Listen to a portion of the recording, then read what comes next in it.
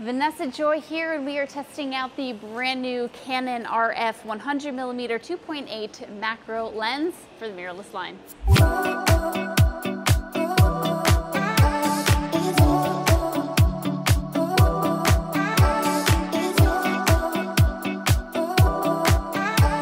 Now, I did get the chance to bring this on a wedding. This is not mine, this is on loan. So you can see some of the photos and videos from me using it at my last wedding.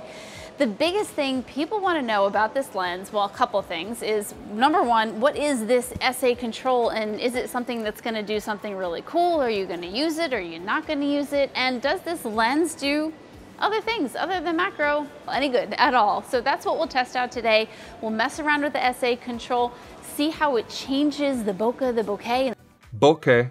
Bokeh. The foreground and the background, and then I want to use it as a portrait lens and see how it performs like that. So far, pretty happy with it, having worked with it on a wedding recently, but let's go ahead and see what else we can do in a more controlled situation. Hey, I have to stop you right here to tell you about the thing in my business that makes me more money than anything else. That is Fundy Album Builder. Fundy Album Builder is an album design software that I use constantly that really helps me double my profits by designing albums and wall art, helping me make honestly about double my profit. Judah, why do I go to work?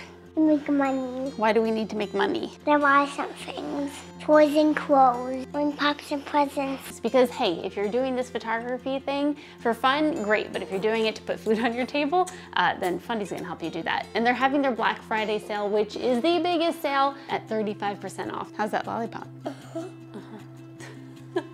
All right, back to this video. I will say this lens is pretty light. It's definitely lighter, at least I think, when I compared it to the EF version of the macro. And just in general, this is a really light lens, really light portrait lens. So if it ends up working nicely for portraits, it's gonna be one you can easily throw in your bag.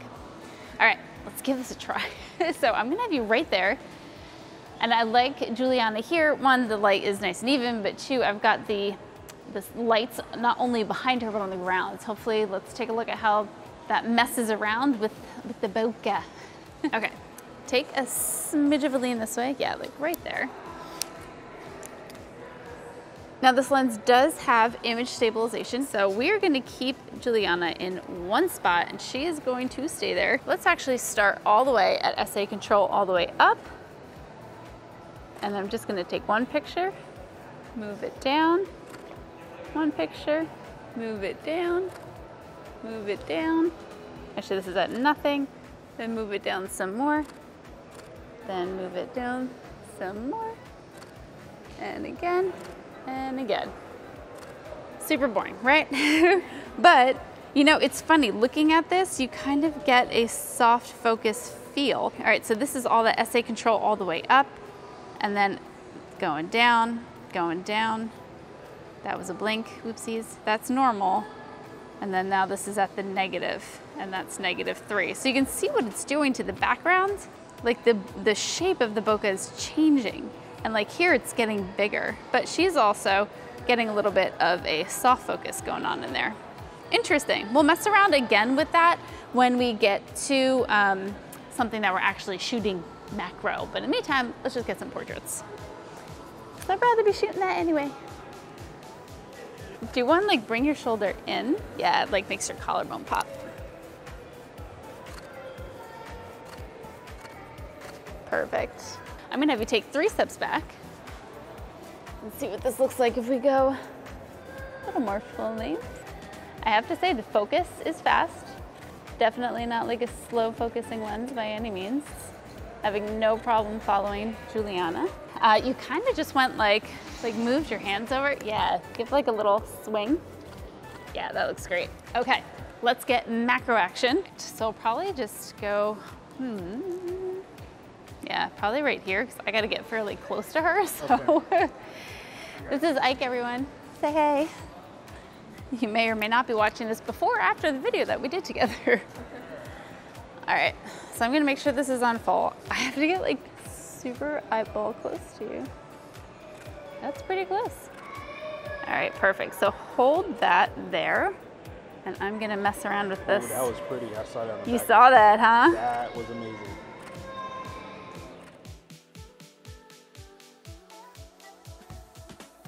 All All right, let's see what that looked like. All right, so that's at -1, and you gotta look at like the shape here of that. So as we go through, that's -3 on the SA control, -2, -1. That's normal. You see how sharp that gets here. Then this is a +1, +2, +3, and you can see that starts to blur, but you're changing the shape of your bokeh in the background, which is very interesting.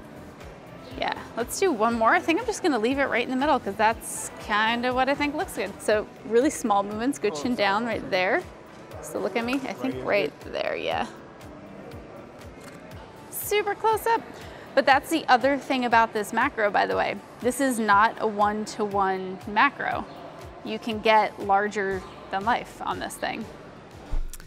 All right, so I just wanted to show you what we have here. These images are basic edited, done by Freedom Edits. And here's where you want to take a look at this spherical aberration control. So see these circles in the bokeh here, and then come down here and see how they're more of a football shape. That's what that control is doing. It's changing that shape. Now with that does come a little bit of softness. So it's up to you whether you think this is something that you will use or not. And you can see as I dial the control ring one way or the other, you will notice not only the change in the spherical aberration, you know, in the background, but also the sharpness. I did go ahead and let me just show you a nice close-up. There we go. Lots of nice close-ups here that we can take a look at the macro function. There we go. Super, super sharp, that's for sure, especially when paired with the R5. And I did go ahead into Lightroom, and you can take a look at me editing these real quick with my joyfully simple presets, and then going ahead into my local adjustment brushes, doing a little bit of white balance, a little bit of skin smoothing, brightening the eyes, saturating Julianna's gorgeous blue eyes and just popping out the color a little bit. And then one of my favorite tools is punch lashes, and it's all just done in Lightroom. You can grab these Lightroom brushes along with the presets at breatheyourpassion.com. Pretty cool. Let me know what you think. Do you think you would use this SA control at all on this ring? Let me know in the comments below. Do you think you would use this macro as a portrait lens? So that's it. Let me know what you think of this macro. Are you going to add it to your arsenal? Hit subscribe, ring the bell. See you next time.